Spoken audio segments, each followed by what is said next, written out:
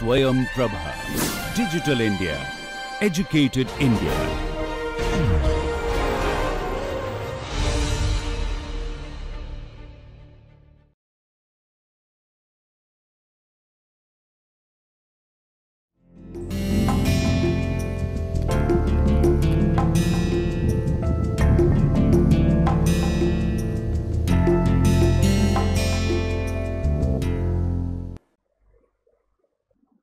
Welcome friends again to the lecture series on Introduction to Science Fiction Studies.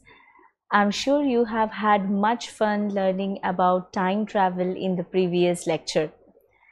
There we discussed a lot of concepts, lot of paradoxes, lot of anomalies about time and how the element of time portrays itself, how human beings portray and play with the idea of time in science fiction that we have discussed in the previous lecture. So in this lecture, what we are going to do is we are going to talk about space. The two most important things for human being or the reality of human being is time and space. Just because we had the lecture about time, we are safe to talk about time and space together in this lecture. So the two things that are most important to us is time and space, and when I say this sentence, I mean it. For example, you ask your friend, tomorrow will you meet me? So the friend will say, okay, where and when? Any time when you ask, you make an appointment, these two things are very important. Where and when? We cannot say, I'm going to meet you tomorrow at the juice corner. You will say, okay, at what time? The other person is of course bound to request for the time component. That is, this exactly means that we are fixed in the dimension of time and space. So if I am here at this particular stage right now, in front of you, in front of the camera, there is a particular time. If you are watching this, you are probably watching a recording, and whatever has happened in front of you, whatever is happening has already happened before. That is, this lecture that I am recording, this has already been recorded, and you are only watching what has already taken place in the past.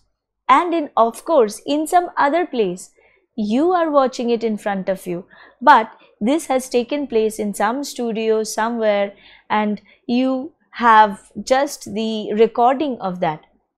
So in order to find me in this particular period, in order to find whoever the person is delivering the lecture, you will have to know two things.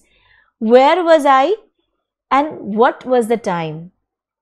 I am currently at Kanpur and the time is 2:10 p.m. So if you as a scientist travel back in time from the time you are right now, and not traveling back in time will not suffice, that will not be enough. You will have to be in Kanpur in order to find me. So suppose that is a possibility, you're traveling back in time, you will have to know the place also. So space is as important as time. Those are the two things that we have, right? So another concept that I will discuss is that we live in a 3D kind of setting, right? We are three-dimensional beings. Whatever the matter we interact with, those are all in three-dimensional. Okay, one is length, one is breadth, and one is height. So in these three dimensions, we understand everything.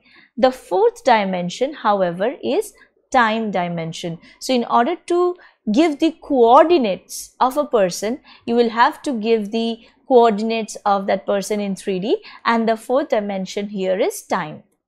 So we will discuss about the space mostly, but without discussing the time, we cannot discuss the space really. So first, let us consider the concept of space. What is space? Three-dimensional continuum. The word continuum means something that continues forever, right? So if I have let's say a sheet of paper with me right now, if I have a sheet of paper and I have this, it will continue in all the places, continuum, in continuity. It is not only just here, it will be everywhere.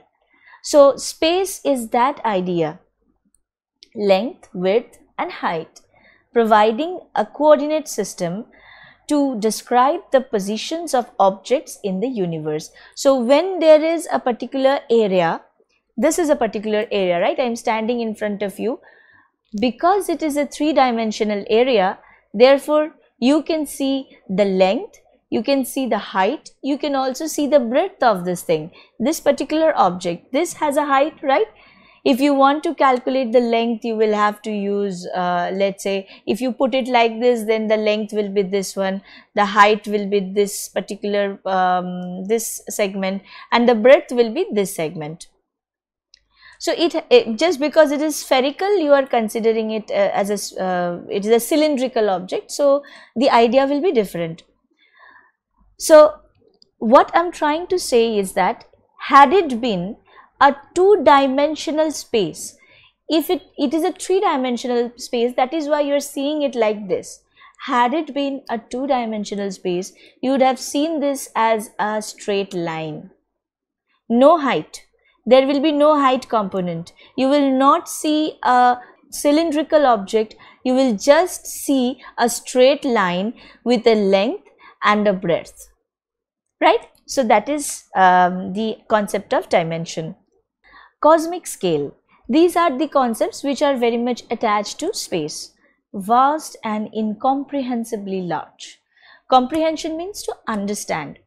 So the cosmic scale in which the space that we consider space is distributed in a cosmic scale. That is, we cannot imagine what is the farthest point in space. We can say yes, this particular India has, this is the border, and after that you cross, it will be Nepal, China, Bhutan, Pakistan, Bangladesh, Sri Lanka. You know the boundary of India, you know the geographical boundary, you know the political boundary, everything you know. But what is the boundary of space? Do you know that? So we cannot even comprehend, we cannot even understand, we cannot even imagine what that boundary will be. So it is vast and incomprehensible. It is like identifying where is the sky, where does the sky end? Is there an ending to the sky? No, for us there is no ending to the sky because that is our perception. The distances between celestial bodies are measured in light years. So in the cosmic scale, when you are trying to gauge, when you are trying to measure the distance between two celestial bodies, that is two heavenly bodies or two bodies in space, then you try to understand it by a distance. But what happens when you cannot understand the distance, because the distance is so big that if you try to write the distance in the terms of kilometers, you will finish a paper. It is useless that way to write a distance like that. So what we do instead, we count the space, the distance between two heavenly bodies with the unit of light years. Light years. Light years is the distance light travels in a year. We know the speed of light. We know how much light will take to travel from sun to earth. It takes roughly 8 minutes. From sun to earth, it takes roughly 8 minutes. So long a distance. It still takes 8 minutes for the light to reach this planet. Same light, if it travels for a year in space, so that is the distance that light covers in a year, that is the light year. With the closest star to the sun, Proxima Centauri. So the closest sun that we have, the closest solar system that we have, the closest sun to our sun is Proxima Centauri, and we cannot even start to comprehend the distance for writing the distance in kilometers. We prefer light years, located over 4 light years away. 4 light years away. That means the distance light will cover in 4 years. That is how far the next solar system, the next sun, the next star, the nearest star is there to our sun. Celestial bodies, stars are there, planets are there, moons are there, asteroids are there, comets are there. These all celestial bodies that we know of. These are the very popular ones. What about those which are not so popular? That means which we do not know. We do not know because we are not a part of astrophysics. We have not gone into higher astrophysics or higher education regarding astrophysics. So are they not a part of the space concept? Of course they are. They are even available in science fiction novels and works of literature. That is how science communication brings difficult, very nerve-shattering concepts, very surprising concepts to daily human knowledge system. We will talk about that later. Expanding universe. There is a concept called the Big Bang, the Big Bang theory. That is, the entire universe generated from a single explosion. What happens when something explodes? Everything goes from here to there, and there are a lot of sound, lot of light, lot of energy released, and whatever has exploded, the pieces are flying here and there. Exactly, that is what happened. That is what the scientists conjecture. The scientists speculate that this is why the universe is expanding gradually. The sun, the star that was nearest to us now, is a little bit far from when it was thousands of years ago. That is how we know that the universe is expanding.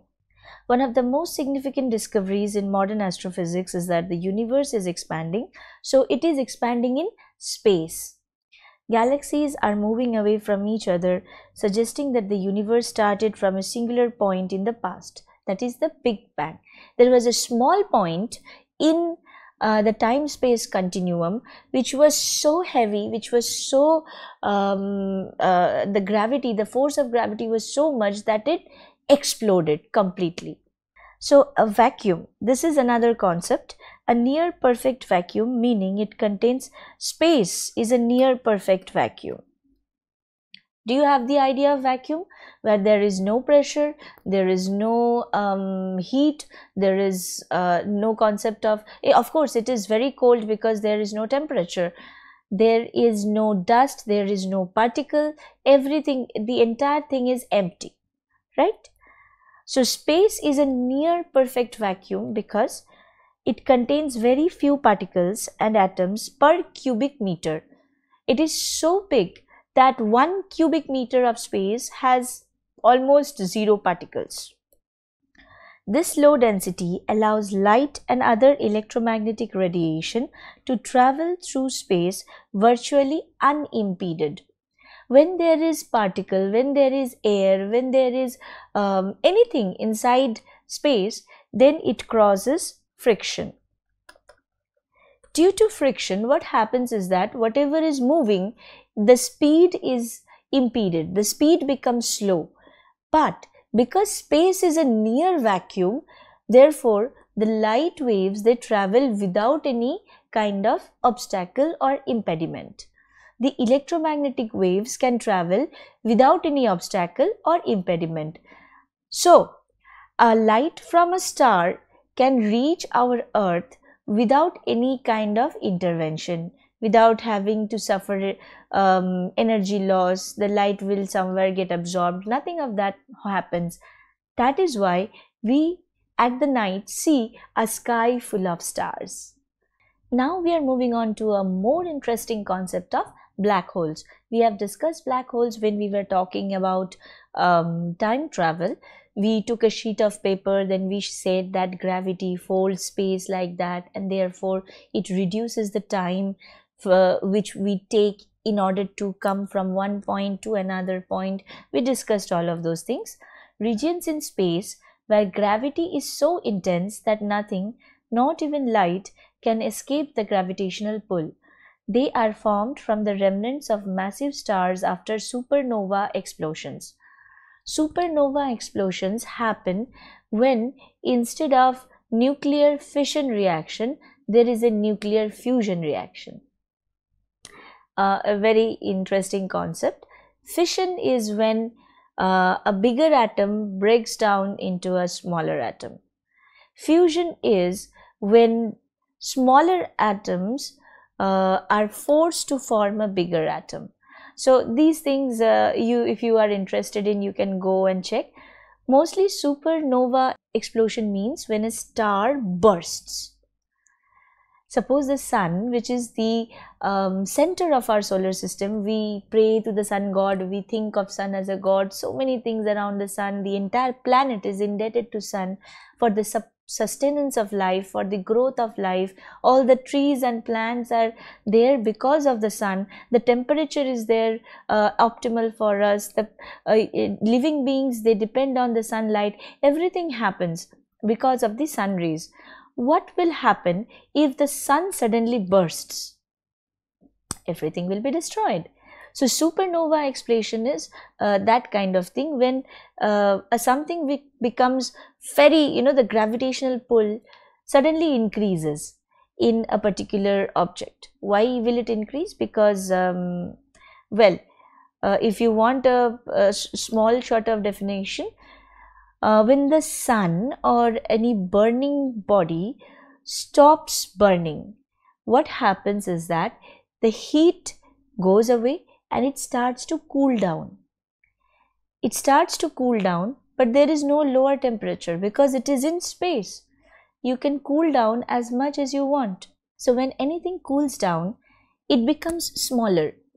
And the atoms and molecules, they come closer and everything happens. So it starts cooling down. And we know that there is a pull, there is a gravitational force, there is an attracting force within the atomic structure. So now everything is cooling down and becoming smaller. So the sun, which was very big, has now becomes a small thing, a small point of matter.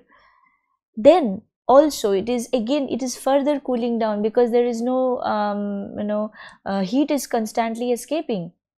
So now what happens is that one small point can weigh means it is the weight of that one small point can be millions of tons. So the gravitational pull within that small point is so much so that now the atomic structure becomes to wiggle. It becomes unstable. So now the atoms are pushing against each other. Now smaller atoms are trying to push inside and get inside the other atoms because the space has become very small. There is no space between two atoms over there. What happens then? A fusion reaction takes place. When two atoms are forced to merge into each other, it becomes a fusion reaction and it emits a nuclear kind of energy. Only two atoms can do that. Suppose an entire planet full of atoms, they do that same thing and there is a fusion reaction and the entire thing bursts. When the entire thing bursts, all the energy that is released, along with that, all the atoms are now pulling the entire thing. The atoms have the gravitational force, remember. So they are now pulling everything towards it. It is not like an explosion. It is more of an implosion. It is bursting within. It is bursting inside. So whatever is outside is getting inside, pulled inside. So it is so much so that time is being pulled inside and space is being pulled inside. When that happens, a black hole is formed, right? So this is the concept. Earlier people said Stephen Hawking came up with that idea of black hole, and he said that we cannot see a black hole because if light goes, it will never come back because it will get sucked into it. But I will talk to you about the other things that is happening. So this is the idea of a black hole, and if the space is being pulled into it, so it becomes spherical, right? So you can use it If you can sustain the gravity, if your machine can sustain that kind of gravitational pull, it can go from one place to another place within a blink of an eye. So moving on to the other thing, dark matter and dark energy.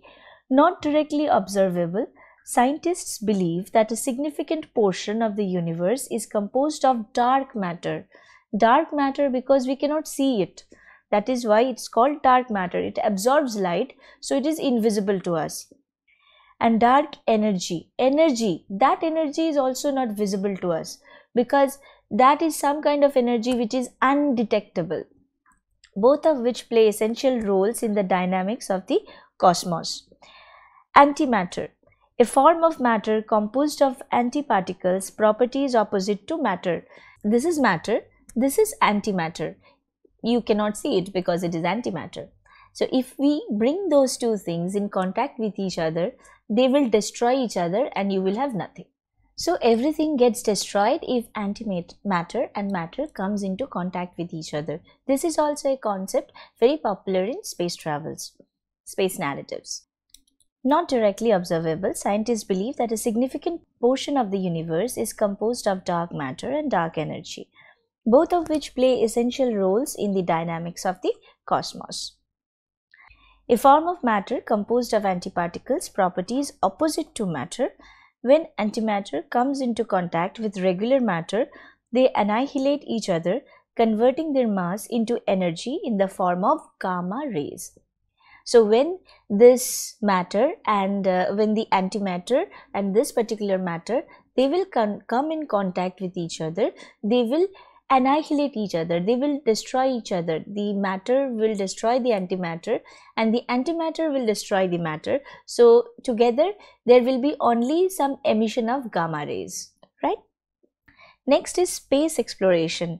Humans have been driven to explore space, leading to the development of space missions, telescopes, and probes that have allowed us to study distant planets, moons, and other celestial objects. Starting with the Sputnik, with the Apollo missions. You just go and Google space travel and human beings, or the history of space travel of human beings. You will find a lot of literature related to that, an entire Wikipedia section with all the references related to that. So there you will find that Sputnik, Apollo missions, these were the missions, the earliest missions which were sent to moon, to outer space, to Mars. All of these things had happened in a gradual kind of way. So human beings' fascination for space had been, a long time story. Then philosophical and existential reflections. Space has inspired philosophical and existential contemplations about humanity's place in the universe, the possibility of extraterrestrial life, and the nature of time and reality. So once you are in the outer space, now you are looking at Earth from a different perspective. You no longer belong to that planet. So once you are out of that planet, you are out of the situation, you are out of the people, you are out of the context, you start thinking what it is to be alive on the planet. Because you are not on Mars, you are not on Venus, there are no other planets in this solar system which can sustain life. So what is the meaning of life? You become philosophical, you start to question the existence of life on this planet. So those are the philosophical and existential reflections. Concepts in space travel science fiction. So right after a discussion of space and celestial bodies, we will be discussing more on them. Now we will discuss what are the popular things, popular ideas which we have already looked at before in the area of science fiction. Interplanetary travel. Interplanetary travel means traveling from, say, Earth to Mars, from Earth to Jupiter, Earth to Saturn, Earth to all the planets in the solar system and beyond, right? So going beyond is what is interstellar travel. Let me tell you, stella, this means star. Star is what our sun is. Our sun is a star. So when we are discussing interstellar travel, that means we are discussing traveling from our solar system to another solar system. When we go to another solar system, it will have its own planetary system, right? So interstellar travel is bigger travel than interplanetary travel. Now, warp drives is a very famous concept which is used in science fiction. So when we discuss warp drives, it is traveling via a superluminal spacecraft propulsion system. Superluminal, don't be afraid of this word. Superluminal is similar to supersonic. I'm sure supersonic is much more common a word. Supersonic is faster than sound. There are supersonic jets in our reality. We have, I think it is Mark 23 or something like that. There is a jet designed by our human beings, the human civilization. Human technological advancement has been so booming in the past a couple of decades. We have jets flying faster than sound. That is, first you will see the jet cross the sky, then after a few seconds you will hear the sound. So it's very interesting. That is supersonic. Now exactly you apply that thing to light. Superluminal, that is which is faster than light. First you will, the thing has gone by a long time before, but the light is coming later. So by the time you see that thing, that thing has already gone by, that jet has already crossed it. Okay, so superluminal, faster than light. When you go faster than light, you have a sense of time travel.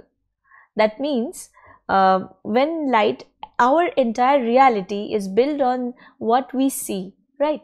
We are seeing, right now you are seeing me in front of you because this lights all over there, they're reflecting on me, on my glasses. You can see those reflections also. But every time the light is reflecting back to the camera lens that is capturing this video right now, suppose I am faster than light. So by the time you are seeing this lecture, this present is gone. This has already become a past. So this entire situation is a kind of situation which will give you a feel of time travel, because right now you are looking at this video, you are thinking that this is what is happening now. But no, this has happened before. This is just a recording that you're watching, right? So you are traveling back to the past through this record and seeing me right now recording this lecture. You're time traveling, remember. Now, rubber science, it's a very popular concept that we have. It is actually it is a little bit term which is used to talk about science which is not science. How is that possible, science which is not science? So it is pseudoscience. Pseudoscience means I'm trying to explain a scientific technology, a scientific process, but it is not all true. It is not all factual, right? Rubber science is a term in science fiction that refers to a pseudo-scientific explanation crafted for a particular element of the story's setting. We will of course talk about some of these pseudoscience scenarios after, in the next part of the lecture. So rubber science is that kind of explanation which is given to the viewer. So this is happening because of the portal opening in the sky, or this is happening because the person injected himself with this kind of medicine. That is not true, right? Because we don't have that technology, but we are trying to give it a very good explanation, right? But skillfully constructed to maintain a sense of believability. So the scientific explanation that I'm giving to you is believable, right? I'm sure you are familiar with the movie Spider-Man, where a mutant spider comes and bites another person. The person becomes mutant himself and shoots wave through his wrists and hangs from the ceiling and flies through using webs. All those things happen because there is a change in his DNA. DNA modification, DNA engineering is not that easy. You really need very advanced technologies like, I will tell you, CRISPR Cas9 technology. This is the name of the technology for genetic engineering, where enzymes are put into the body which goes and sort of scissors and modifies the DNA present inside the body. So that is a completely different technology. A spider bite cannot do that. So it can be considered a rubber science. It's an explanation that is given, but it is not entirely true as well. EHT project. This is very fascinating. I am sure you will certainly go and look at the EHT project website. Every person on this planet must know about EHT project. It is Event Horizon Telescope project. Event Horizon. Because we discussed black hole a couple of maybe 10 minutes ago. Event horizon is how you see a black hole. That means if there is nothing, if light is not reflecting from anything, how are we able to see it? It is not possible. No, you cannot see it, but you can see the light which is bending beside it. All the light are, whatever light is going inside, of course it is not going to come back. But the light which is traveling from very far, that light is bending due to the gravitational field of the black hole. So once it starts bending due to the gravitational field of the black hole, you will see that there is a donut shape. It's called a donut shape structure. So you will see something like this. There is a plane like this, the entire plane where the space is actually folding around this particular point. This point you will not be able to see because this will be completely dark.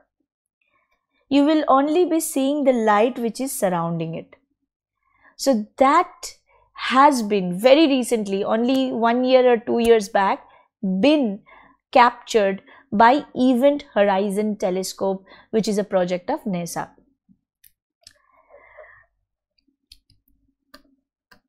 Go to Event Horizon NHT website. That is the website. What they did was they created a telescope the size of the Earth. Now, how can they create a telescope the size of the Earth? We have never seen such news. No, they did not create a lens telescope. They created a kind of, suppose this is the planet Earth and this is the black hole over here, right? You cannot see the black hole because light does not come out of it. So there is no point in doing that. What the scientists did is that they connected many satellite cameras around this planet. All the telescopes which capture radiation.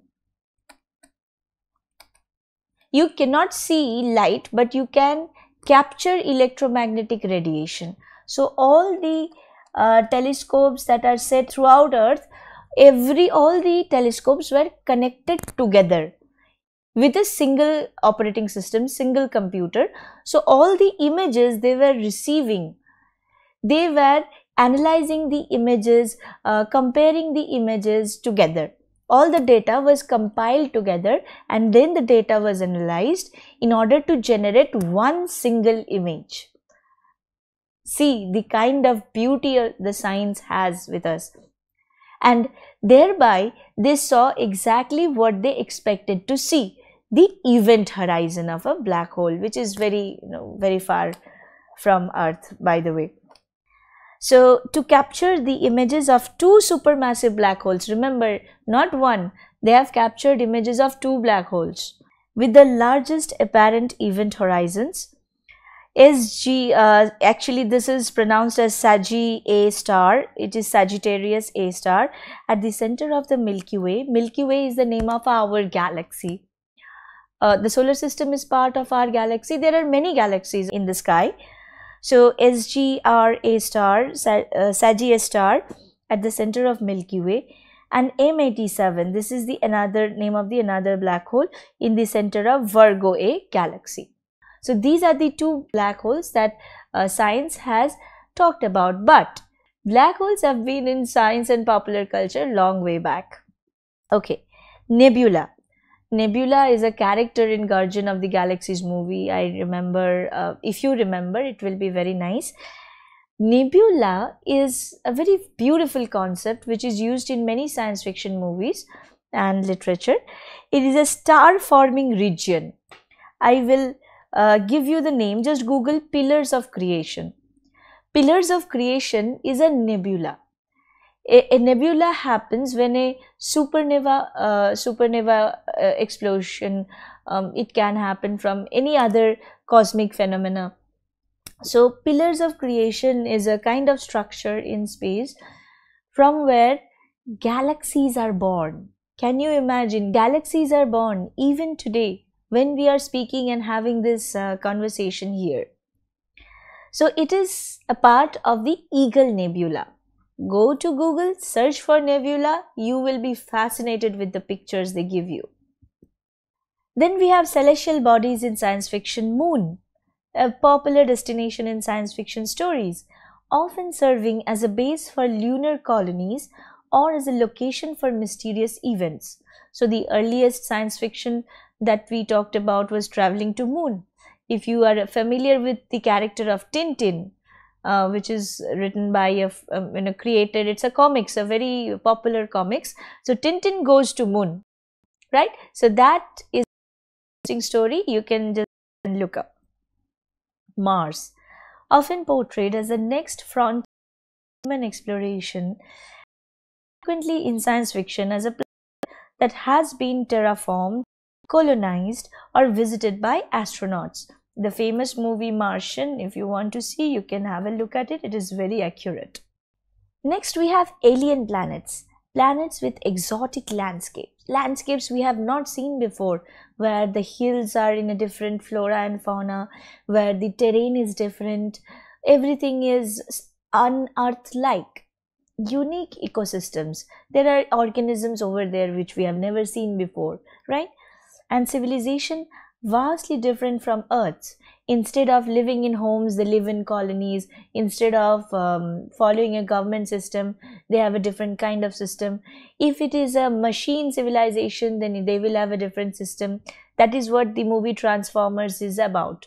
If you want to have an idea about science fiction and robots and organism and machine organisms, you can just go and look up the story or the background story of the movie Transformers. Saturn and its moons. Impressive rings and diverse moons such as Titan and Enceladus have served as setting for various science fiction tales. Jupiter, the largest planet in our solar system, Jupiter and its massive storms and moons, like Europa, have inspired intriguing space exploration stories. So Jupiter is famous for its storms, let me tell you. And also the gravitational pull of Jupiter, if you walk it like you are bouncing in a moon, that is okay because moon has very less gravity. Once you go to Jupiter, you will not be able to stand up. You will be crawling like insects and cockroaches. So that kind of story is completely different again. Artificial celestial bodies. Space stations, space habitats, and ring worlds which serve as key elements in the story's system and plot. Exoplanets, an array of fictional worlds with diverse characteristics and environments outside our solar system. Any planet outside our solar system is exoplanet. Dyson spheres and megastructures. These hypothetical structures designed to harness the energy of a star have been a recurring concept in science fiction stories set in advanced civilizations. Can you imagine harnessing the energy of a star? Harnessing is utilizing the energy of a star and using the energy to, let's say, generate electricity, let's say generate physical power, mechanical power, chemical power by drawing the energy of a star. So that is Dyson sphere. We have already discussed black holes before that.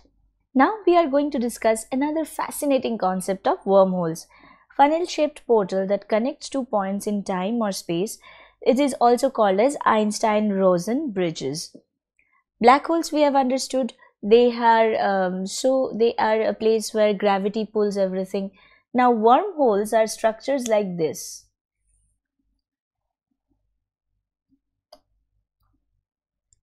These are like wormholes.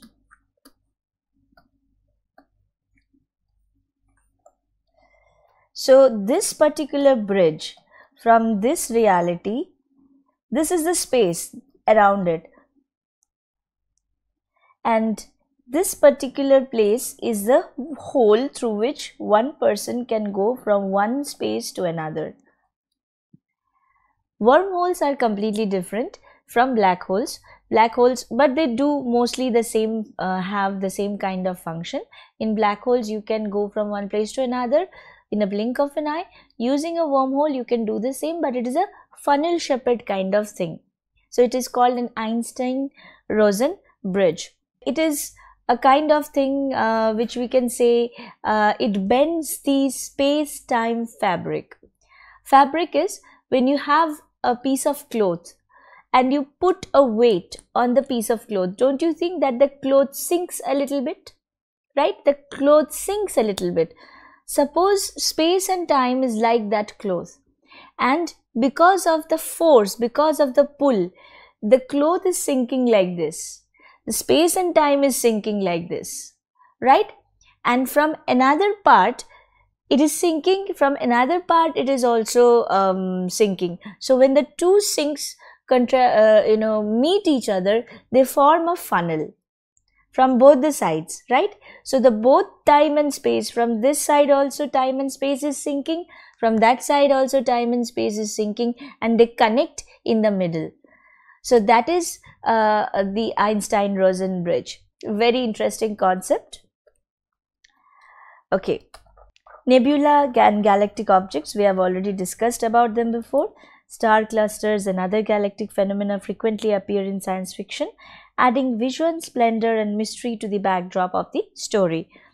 Asteroid comets, we have discussed, smaller celestial bodies commonly used as locations for space mining operations, hidden bases, or as objects threatening Earth in impact scenarios.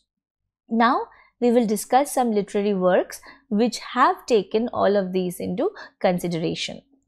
The most famous one is 2001: A Space Odyssey by Arthur C. Clarke, a novel co-written with Stanley Kubrick's film, an ancient alien monolith that prompts humanity's journey to the stars and the birth of artificial intelligence. This is the backdrop of the story. Dune by Frank Herbert, set on the deepest planet Arrakis, features space travel as part of the broader interstellar political and economic landscape in the fictional universe of the book. So Dune is also a very popular fiction when it comes to space travel. The Left Hand of Darkness by Ursula K. Le Guin. Remember, Left Hand of Darkness is very much popular with us. We have discussed also about it. Set in Hainish cycle, an envoy's mission to a distant planet where the inhabitants can change their gender, exploring themes of humanity, diplomacy, and alienness. Ender's Game by Orson Scott Card.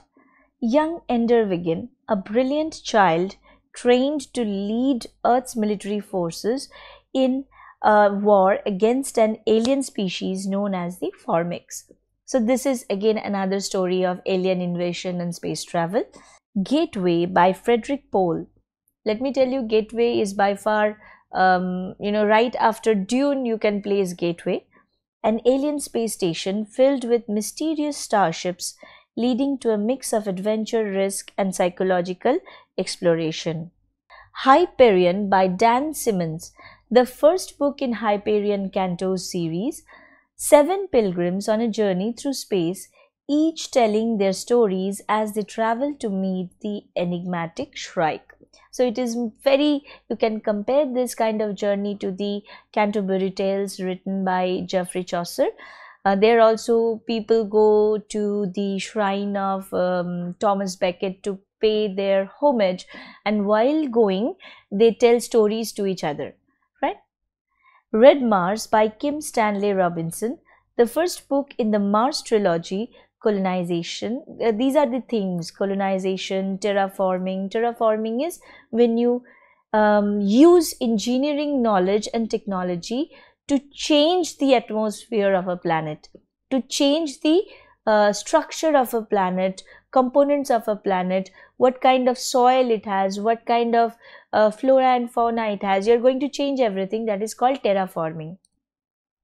Of Mars by a group of scientists and settlers exploring the political, environmental and scientific aspects of space travel. The Long Way to a Small, Angry Planet by Becky Chambers follows the diverse crew of a wormhole building spaceship. So this spaceship can build wormholes, highlighting their interactions and challenges during long space journeys. The Expanse series by James S.A. Corey, starting with Leviathan Wakes. It is again the name of a series set in a future where humanity has colonized the solar system, uncover a vast conspiracy with the potential to change the course of human history. Neuromancer, I have taken the name of Neuromancer multiple times, by William Gibson, a cyberpunk novel. Remember, cyberpunk means that there will be a hacker, there will be computer system, there will be artificial intelligences, a person who is hacking into the computer system, retrieving data. All of these things are part of the cyberpunk culture. It includes elements of space travel and features a heist in space to steal data from an orbiting space station. Now we are going to discuss a little bit about the trends that have been there in science fiction or science travel, space travel narratives. Earlier, initially, this is the initial phase. The destination mattered and neither the technology nor the journey. Nobody talked about the journey. In the earliest of science fiction, only you have reached moon. Now the moon looks like this, there are aliens on the planet, but nobody is going to talk about how did you reach moon, right? What is the science behind that? No explanation. You have just reached there. Then what happened? Estrangement, questioning earthly values, philosophical flux. So every time you leave the planet Earth and you go to moon and you look at the planet, what is the meaning of the life on Earth? What does it mean? We kill, we rob each other, we are full of greed, we are there to cut each other's throat just for money or for fun. Isn't it very childlike? Because now we are out of the context of Earth. Then what happened is other worlds which offer sites for metaphysical and cultural speculation. When you go to another world, it is like visiting another country. They have their religion, they have their culture, they have their politics. You cannot counter them, you cannot question them. So you become more accepting when you go to a different planet. But do you do the same when you are on this planet? So it is a kind of comparison, a metaphysical conceit. Jules Verne first talks about the technology from the Earth to the moon and its sequel Round the Moon in 1873. So the first time people talked about how a spaceship left Earth and went to moon, Jules Verne was the one who talked about it. He said there is a space cannon and people were fit inside that cannon and the cannon was fired and everybody went to moon. It's still an idea, right? Space opera, Star Wars, empire, colonization. So gradually the entire space, the galaxy, the other universe, people started to bring all of them also into the science fiction narratives. The phrase space opera was coined in 1941 to label hack science fiction, and it kept its negative meaning until the 1980s. when it was redefined to mean science fiction adventure narratives. So earlier when somebody says, oh, it's a space opera, it meant in a negative sense that anything and everything could happen. But later on in the 1980s, the fans, they tried to redefine what space opera is. Now the last part we'll come to is accuracy. Accuracy in space travel narratives. Earlier it was all rubber science. We discussed rubber science a few minutes back, right? But nowadays we have the technology, we have the resource to accurately depict what is going to happen in space. I have taken the example of two very popular movies. There is also a third movie, Gravity. You can watch it and discuss accuracy. Okay, so in 2014, Interstellar was released. It was directed by Christopher Nolan. The script was written by Jonathan Nolan and Kip Thorne. Who is Kip Thorne? See, American theoretical physicist and Nobel laureate. So Kip Thorne is not some guy with a physics degree. Kip Thorne is a Nobel laureate and he helped write the screenplay of Interstellar. That is how precise the screenplay of Interstellar was. Kip Thorne later on, after the movie was released, Kip Thorne published the book The Science of Interstellar in 2014. What happens in Interstellar roughly is traveling through a black hole called Gargantua in search of alternative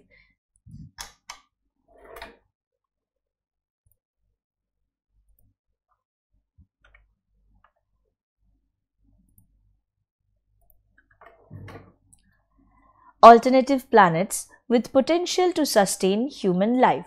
So in this story, human civilization on Earth is on the verge of extinction. There is blight, there is no reproduction of crops, there is no production of crops, only wheat is available. Everybody is relying on that. So people are trying to find a second planet which has less pollution, which has less weather constraints, and where human life can prosper. So alternative planets with potential to sustain human life. The entire thing is, the entire production is very much good with accuracy. Then it has visual accuracy. When actually the spaceship is moving from one place to another and is also going into the event horizon area of the black hole, the visuals that this movie gives is very much accurate, and the telescope, that EHT, the Event Horizon Telescope, what the image of the black hole they gives is very similar.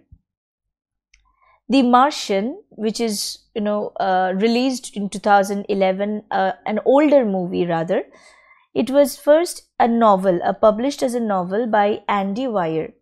He started to write Martian as a blog. He just was writing a blog, a story in his blog. But later on, it became so popular and the science was so accurate that the company which produced Martian, they bought the copyright and produced a movie. It was about surviving on Mars and getting extracted. So the scientist, he somehow gets caught in Mars, and the ship that is going back home, it leaves Mars, it is on its way home. The moment he realizes that he is left alone on Mars, he starts strategizing how to live on the planet and how to survive on it, relying on the space hub they had over there, right? So in order to write that, actually, Andy Weir had to research into orbital mechanics, conditions on the planet Mars, the history of human spaceflight, and botany. So all of these things taken together, this entire movie and the story was very accurate from the science part of discussion. Now let us have a quiz time so that we can analyze what are the things that we have discussed so far, or have we been able to get something from all the discussion that we had. How does the concept of space travel in science fiction differ from real-world theories and possibilities? For that, you can search for this man, Neil deGrasse Tyson. Just search for his podcast. You will find wonderful contents available on this particular subject. Name some science fiction authors who explored the space travel theme. What are the famous space travel strategies used by the authors whom you have read about so far? Out of the multiple space travel concepts discussed in this lecture, which one interests you the most and why? Space travel and time travel are very closely related. Can you discuss any work of fiction, it be it movies, novel, other forms of literature, which explores both the theme? How does the plot try to rationalize the blend? Discuss the trend of using space travel in science fiction. So once you are able to answer all these questions, you will know that you have a very good idea. You have now a firm base on time and space narratives in the field of science fiction. So now, in order to answer the questions, if you have any place that you want to look for or discuss, here are a few very solid references. You can just go and click. One is Kip Thorne, the Nobel laureate, The Science of Interstellar. Then, of course, the science fiction, a very short introduction. I tell about this book. It's a very thin book. You can give it a read and you will have a very basic knowledge of science fiction studies. Darkus Uveen, Metamorphosis of Science Fiction, on the poetics and history of a literary genre. There is a special section for space travel narratives. You can confirm with those things as well. Then you have Stephen Hawking. I'm asking you to read Stephen Hawking or about the theories of Stephen Hawking because he was the one to come up with the idea of the black holes to begin with. And he also said that black holes can be determined or detected via Hawking radiation. That was his concept. Then you can read about the wormholes and warp drives and other technologies that can be the future of human civilization. And then the Weir novel, The Martian. You can there is a actually discussion forum about this novel, about the science of this novel. So it will be a very good food for thought for young learners of science fiction. Thank you very much. I hope you like this lecture. Be back for more. See you in the upcoming series.